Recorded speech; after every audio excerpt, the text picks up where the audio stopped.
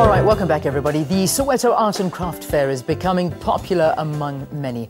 Artists and crafters are given a platform to showcase and sell their works. The public, on the other hand, is given an experience unlike any other.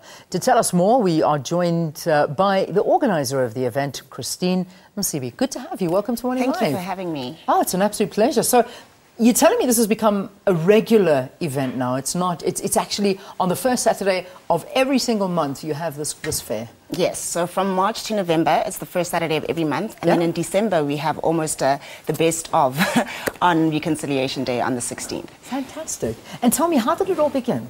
Okay, well, the Soweto Art and Craft Fair is actually a concept by some 20-something-year-olds, and they go by the name of Dream to Reality. And they did it for the first year without any sort of supervision and support other than the Soweto Theatre allowing them to host it there.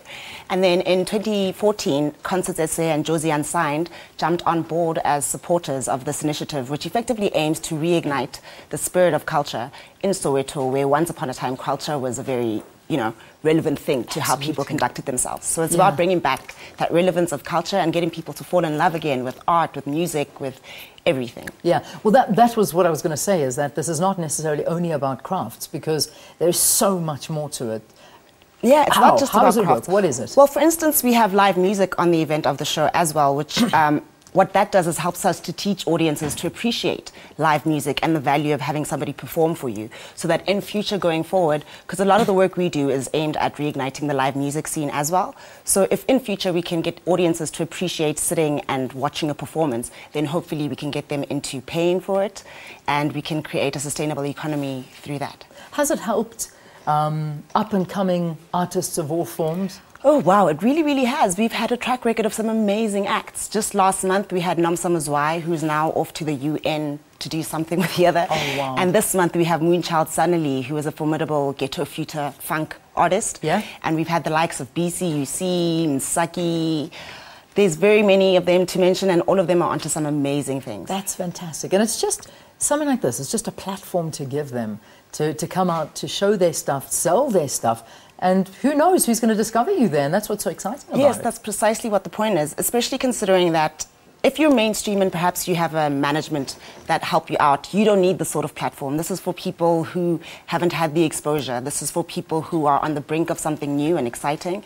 And at the end of the day, because it is a really special occasion and it's family friendly and it's free, and so everybody just has a good time in the name of a good cause. Absolutely. Now, if I perhaps have something and I would like to get involved and display my stuff, am I able to? What do I do? Do I just pitch up, or do I actually have to sort of contact us? Contact you first? I imagine that's you would need to have gotten a hold of us first. I would suggest primarily on Facebook, if you look for the Soweto Art and Craft Fair. Soweto Art and Craft Fair. And then just inbox your intentions saying, hi, I'd like a stall, I'd like a table.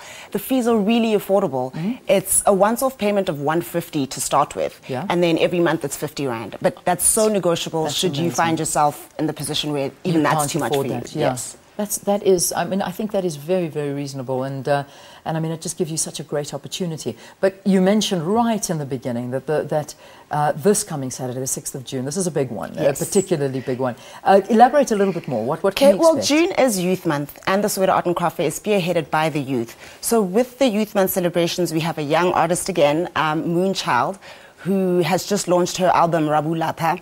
And we've focused a lot on the spirit of youth. Plus, we've got the Kasi Movie Nights, which is another event that tries to get cinema around, townships specifically. So they'll be jumping on board this month too with the Kasi Movie Nights, and they'll be showing a movie called Of Good Report. Fantastic. Yes. I wish you the best of luck. Thank you. Everybody go down there. I imagine it's from the morning? Yes, doors open, so to speak, at 12 o'clock. So it's from 12 o'clock right through until 6 p.m. effectively. Excellent. And it's free, so come and spend money on some awesome just locally go crafted and stuff. Support the local talent that's out there. Yes. Thank you for joining us. Thank you for and having good me. luck for every Saturday, but particularly this Saturday, a very special one, particularly for the youth. Msibi, thank you for talking to us about the Soweto Art and Craft Fair. That's really becoming a massive popular destination for many people to go over the weekends. Thanks again. Thank you. And thank you so much for watching. Hope you have a wonderful day.